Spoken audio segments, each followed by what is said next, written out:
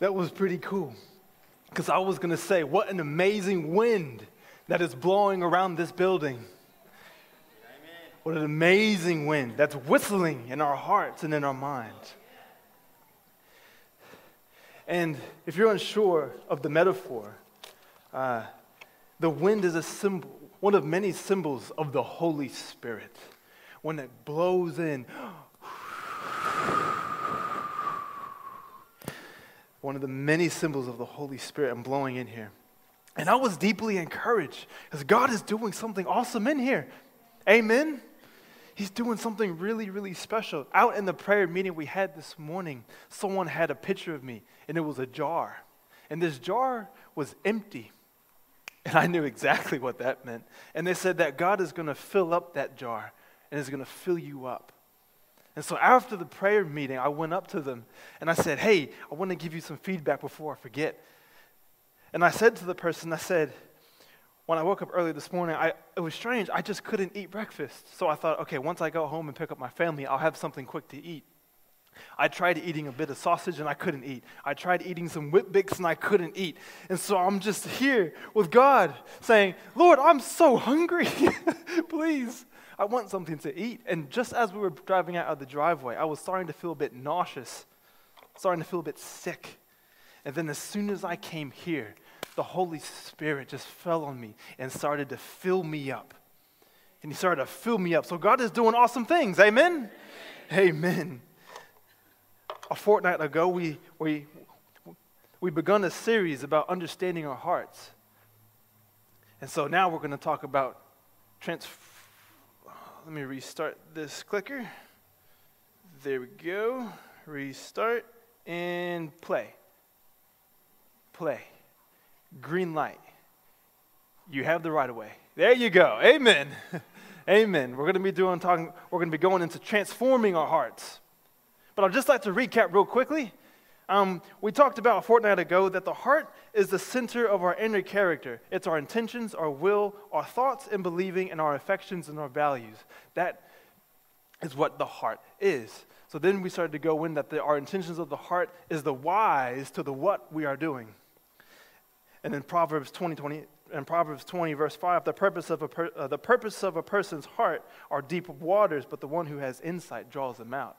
So they're real deep. And so the one way to gathering and understanding insight is understanding our experiences, past and present, such as upbringing, a particular life scene, or something that's happened in our environment. And so when that happens to gather insight, we can cry out to God and say, search me, God, and know my heart and test me and know my anxious thoughts. And then from there, we broke down that society says that the brain is for thinking and the heart is for emotions. But the biblical heart says that they are together. They are one. The thoughts, the intentions, and the emotions. And so with on the side of thinking, we got to think about how we think. Think about how we think.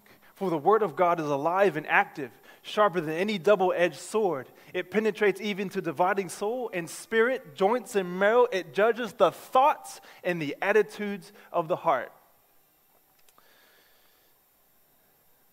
Thank you, Niv. Thank you. And then we ended that God has a heart of relationship. Going into emotion. And we broke down that emotion, one of its purposes, its deep purposes, was having a relationship with God and with others. If we had no emotions, we'd just be super smart robots talking to one another. So now let's drive in. Let's drive into transforming our hearts.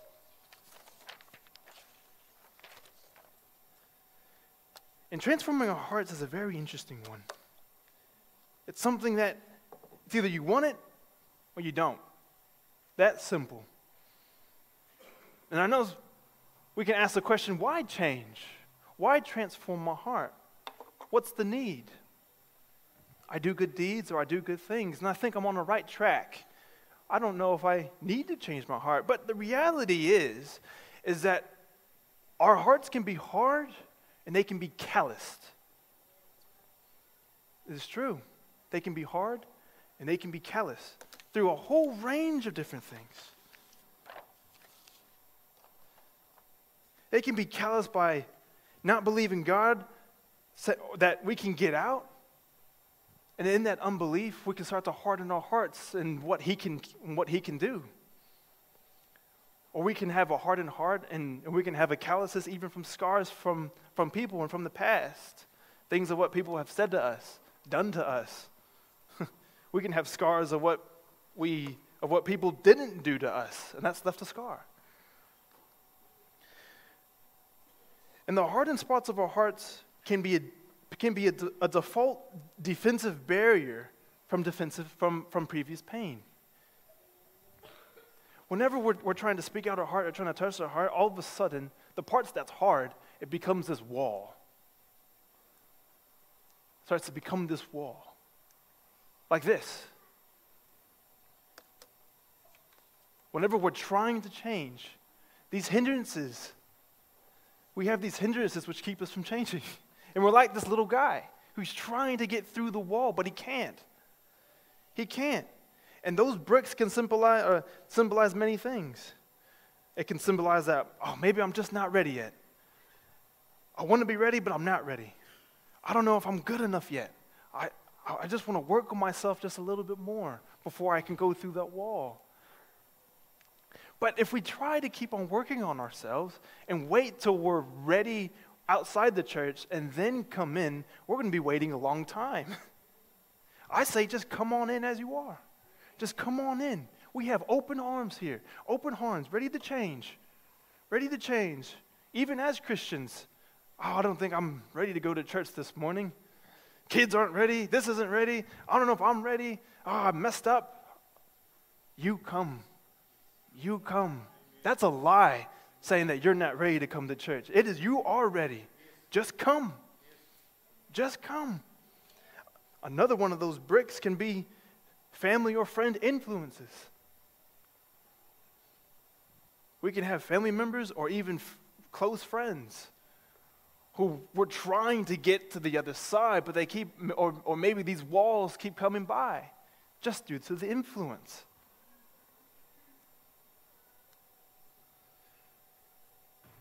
And even sometimes, we build our own walls. They're not just always there. We build them ourselves. We can build them by just becoming stagnant in our faith. Having it up here, but don't have it in here in the heart where it comes out. Because believing is not just an intellectual knowledge, but believing is a practical verb. It's verb. It's what you do. Bang, yeah. And we could be too stubborn to change. We can continue to have an offense towards someone or even a group of people. Being too stubborn to change, we build up that wall. We build up that wall. And if we're going to keep on being stubborn, that wall is going to get thicker and thicker and thicker and thicker and thicker. And even the SAS demolition squad can't even get through it. But I want to say our God can. But that leaves no excuse to leave it building and to keep growing. Get it while it's still small. Sort it while you can. Because it's worth it. You don't want to wait. You don't want to let your wall grow too thick to where when other people try and help you out of love, they can't even get a thing in. Nothing in. Regardless of what they say or what I say, the wall's just too thick. But I want to say, how do we get over the wall? Does anyone know what this is? If you can see it. Very small. What do you guys think it is? What's that? It is a piece of sellotape. Inside the sellotape, that's right, a mustard seed. That is how small a mustard seed is. Tiny. Very tiny. And Jesus said, if you just had the faith as small as this, you could move mountains. You could move mountains with that, is what Jesus says. I want to tell you a story. Last year, I bought a packet of mustard seeds because I was curious on how big they actually were. I was super excited when I got home. I was ready to open them, and then I got scared, so I put them back in the spice cupboard. And I waited months and months and months because I said to God, Lord, I don't even know if I have that much faith. I don't want to open it up to see how much I need because, Lord, I think I don't even have that much faith. So I procrastinated. I put it off until one day while Laura was at work, me and Bella were worshiping. We had some music on, and I was already crying. I was already weeping just in worship. And then God told me, go get those mustard seeds.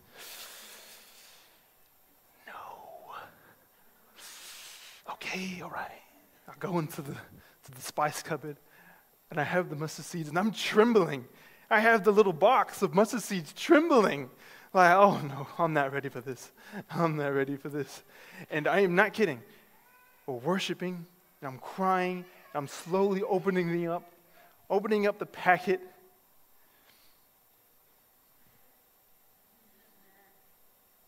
Okay, God, I'm ready.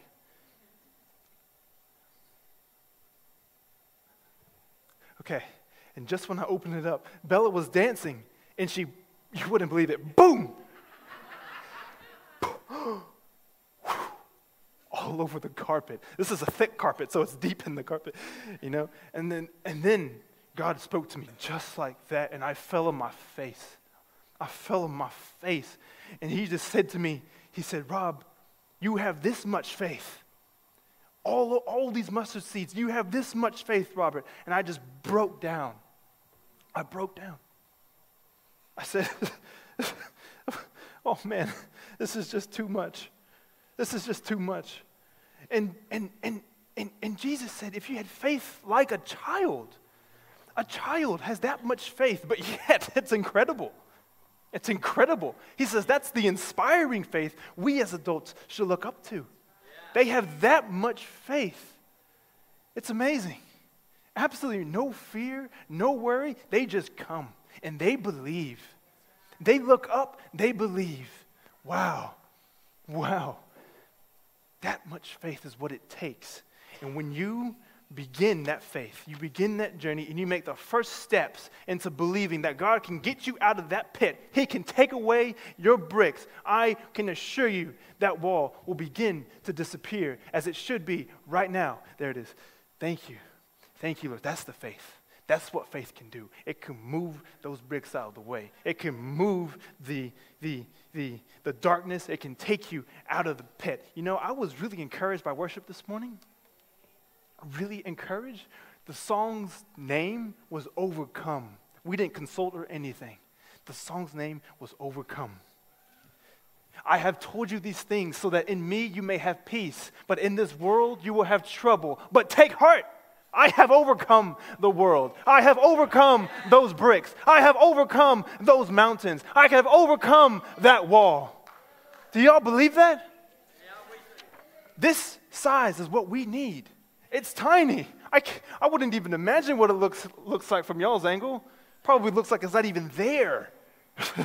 That's how small you need just to believe. Just to believe. And then you make it to the other side, and boy, you're jumping up and down. You're going to be worshiping the Lord. Yeah, it's going to be awesome. You're going to be awesome, man. Like someone had a word, joy. That's going to be joy. That's what I experience.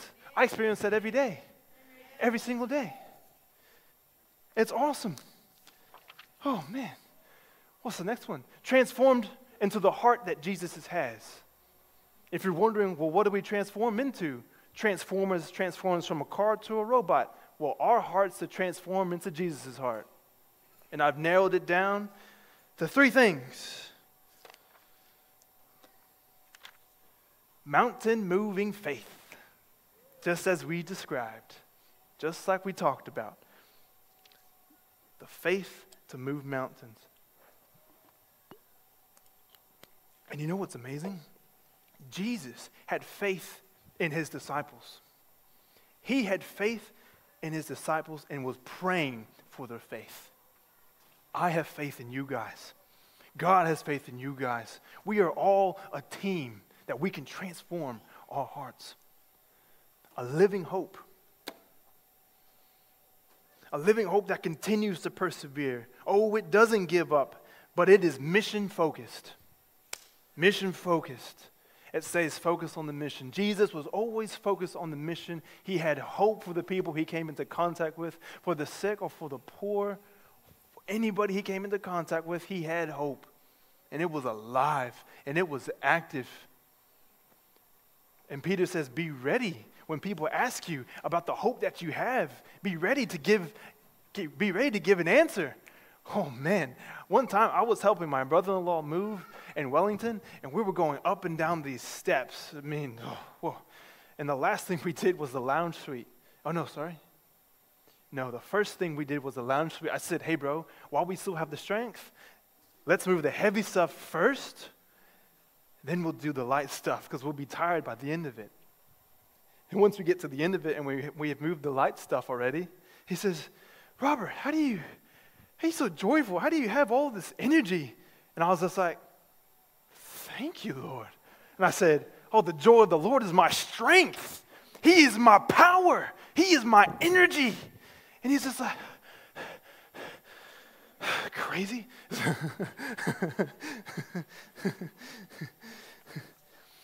Be ready. They will ask, what will you say? Amen. Give them a laughter. Amen. Why are you laughing? This isn't funny. Done that a couple times at some awkward moments. And the last one. In 1 Corinthians 13:13, it says that love, faith, and hope, faith and hope. But the greatest of all of these is hope. A deep relational love. Man, wow. It's adorable. I saw that photo and I was just touched. Looking into your child's eyes like that, with a smile. Although the baby looks a bit, he's pondering something. But the Father has that smile, that deep relational love. And I'm serious. If we took 1 Corinthians 13 love seriously, this would be a very, very changed environment, a different community. We would live a different life. Our family would be different. 1 Corinthians 13 is not just a bunch of black letters. It is not just a bunch of knowledge. 1 Corinthians 13 is the description of biblical, godly love. And if we took that seriously and we put that and implanted it on the tablets of our heart, you will see change in your family. You'll see change in your children. You'll see change in yourself. You'll see change in others. Love is patient. Love is kind. Those words are real. And we can put those into practice. It's like one of the most quoted scriptures. 1 Corinthians 13, and it talks about love. Wow. What a difference if we took every attribute and we put it into our lives. The difference that our families would experience. The difference that our spouses would see. Wow. That is life-changing. That is definitely life-changing. Next one. Change of heart is a change of perspective.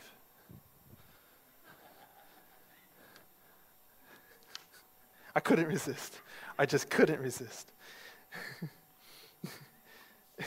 See, we can change our heart towards our children, our finances, our family, our jobs, ourselves, others, and God. We can change our perspective. Like that turtle. A normal person would be like, oh, that turtle's upside down. He's stuck. What does the turtle say? Hey, he's flying. He's flying. Who wants to fly? Who wants to soar on God's wings? Who wants to soar and fly with a different perspective? Like we talked about last week, change. Autumn, a season of change. Yes, we all go through it, but it prepares us for a new perspective on winter, on summer, and on spring, and for the rest of the seasons to come. Let's not wait a couple autumns to realize that. Let's do it now and see the transformation happen. I want to share a story. I feel that I should share this story. When I went back to America in 2013, I worked at a local supermarket. It was called Kroger. And my first day on the job, I walk in, and my boss is like, hey, nice to meet you. What was your name? Hi. Oh, Robert. Welcome, Robert. This is our team. Introduced me to everyone and said, okay, so this is your station. Oh, cool. Thank you. And so I worked in the deli part of the supermarket, and they had they would fry heaps of chicken with these big boiler things. Fry heaps of chicken, and it would make a lot of mess. I mean, you're working in a deli with big frying equipment, big cooking equipment, and pans and stuff. And they would cook this stuff in the morning, but they would leave it to the evening for the guy to come in and clean all the dishes. And let me tell you, fried chicken on the edges of the ring, it's easy to get off once it's still hot, but once it cools off, it just solidifies to it. It's stuck. And so I'm not joking. There was probably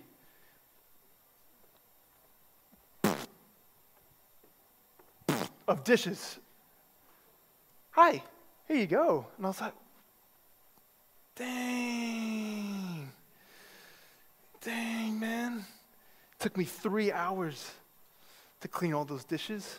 I go in the next day. Here you go, Robert. All right, cool. And again, and again, and again, and again.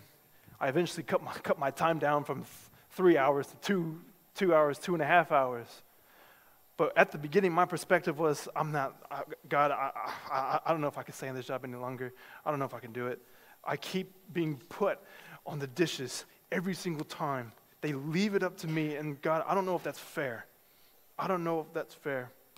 And so then, one day, I bought my first Bible, or my first Bible was bought for me. So I said, cool. So I took it in with me to work.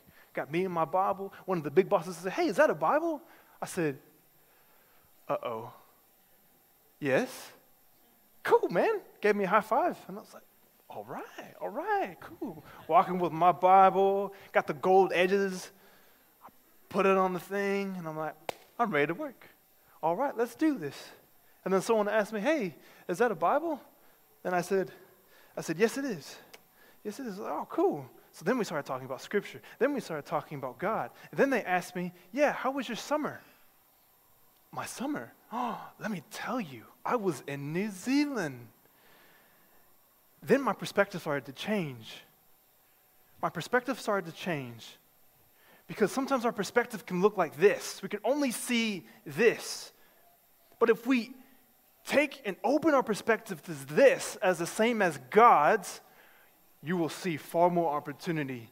You will see your purpose. You will see why you are there. And when I did that at the supermarket, I was talking to people about Jesus, and they were asking me, what were you doing in New Zealand for?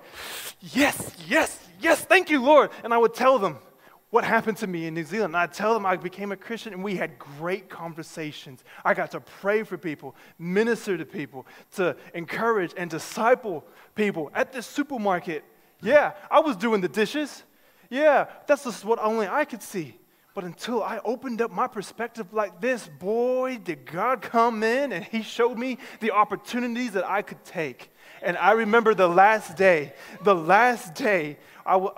I handed in my resignation. I was going to another job, and I was walking with this person to their car. And I said, hey, I would really love to pray for you.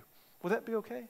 She said, yes. She opened up her arms, and I started claiming it, claiming the Holy Spirit, claiming the words that we talked about, claiming His power, and just blessing her and blessing her and blessing her. And when I opened my eyes, she had tears going down her face.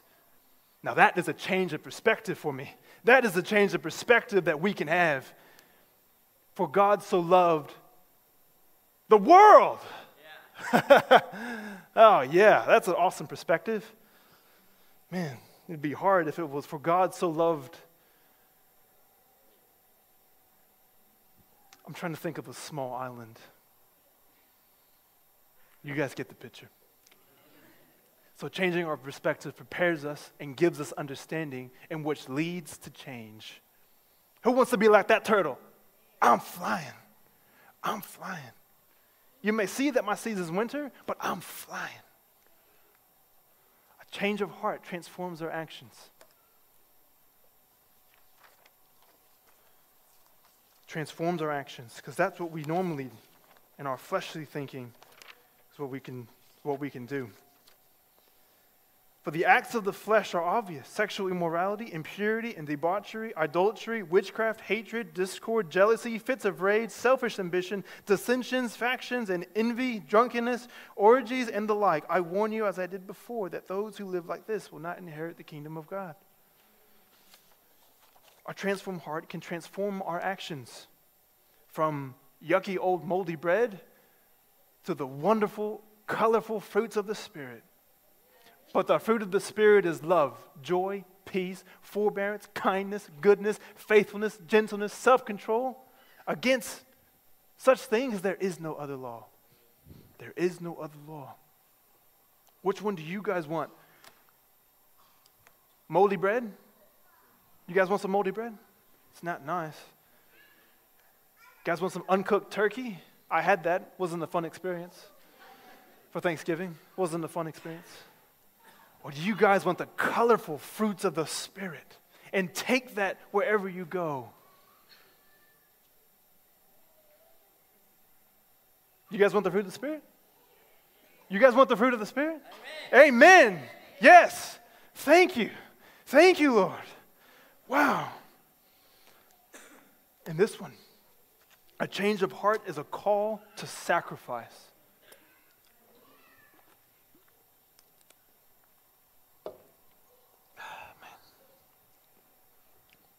When a baby holds your finger for the first time or second time, when they hold your finger, if you don't have any kids, whether if it's a nephew or a niece or a cousin, but when they hold your finger like that and they don't let go, wow. That's a call to sacrifice. When a newborn comes into this world, we sacrifice time and sleep. But it's more than just giving up. A call to sacrifice is more than just say, here, God, this is what I can do for you. But a call to sacrifice, but is enduring to the end. It is not giving up. It says, regardless of the pit that I'm in, I believe that this mustard seed can get me out. A call to sacrifice is perseverance. A call to sacrifice is you keep on trucking. And if someone has fallen, let's not hover, but pick them up and say, hey, come on, hop on. That's a call to sacrifice. You're carrying someone. Come on, I'll help you get out. I'll help you get out. And we are here to help each other. We are here to help each other. Thank you, Father. Luke 9:23, then he said to them all, whoever wants to be my disciple must deny themselves and take up their cross daily and follow me. Deny themselves. You must deny yourself. Whether if it's the pleasures, deny the things which are holding you back. Whether late nights, whether it's video games, deny it. Deny and carry the cross. When I went back to America, I backslid. I'll admit it, I backslid. And whenever I backslid, I was in a really bad state, and I said, God, please, I just want to get home. I just want to get home, God. I just really want to get home, please. I had to drive home at this point. So I said, okay, Lord, if you get me home, I will be so grateful. So I managed to get home very safely. Once I got home, that was it. I crashed. That was it. And that was a turning point for me. That was a turning point for me. When I got home, I said, Lord, I'm going to sacrifice it. I'm going to sacrifice alcohol. I'm not going to do it anymore. I'm not going to do it anymore because it's holding me back from desiring you. It's holding me back from desiring you. And I can say with full confidence that I am 5 years clean today. I can say that with assurance, with a confidence, with a faith of a mustard seed, that I am free from it. Do not desire it at all. And that is the power of God. So it's time. It's time, ladies and gentlemen. It's time. So I want to say, this is a power shell. This is a power shell. And in Proverbs 27:19, it says, as water reflects the face, so one's life reflects the heart. It's a power shell. Because what we may seem is that the power shell on the outside may look like this. Real beautiful and sparkly on the outside, but deep inside, maybe there's something going on. Something hard, something calloused. But what others see on the outside is this. I can tell you that God sees both. He knows both. And He wants you to have it on the outside and on the inside. On both, because the issue is on the inside. And He wants you guys to have the best. Do you guys want the best? Do you guys want this power shell or this one? This one? This one? No. This one? Yes, amen. So lastly, I'm going to finish with this. God has the power to transform you. God has the power to transform you. Do y'all believe it? Do y'all want it? Yes, hallelujah. Hallelujah. So I'm going to quickly pray. God, we want to thank you. We want to thank you that you know our lives and that you want the best for us, God. You deeply want the best for us, God. So we want to be honest. We want to be honest, Lord, that we want both. We want the shiny on the outside and on the inside, Lord. So move us throughout this week, Lord. Encourage us with our brothers and with our sisters, and that we can come to one another in a true honesty and openness, and we allow you to change our hearts. And everybody said, Amen. Amen.